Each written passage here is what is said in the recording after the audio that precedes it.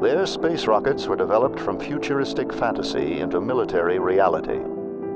This one, the V-2, was used to attack both London and Antwerp.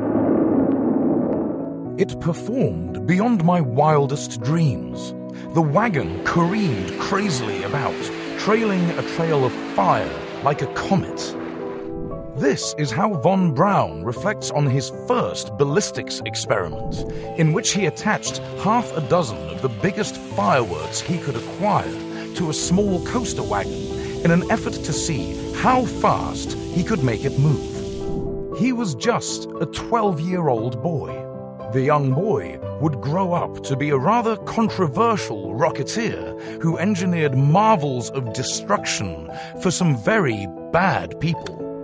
And one of these deadly inventions would carry humanity into space.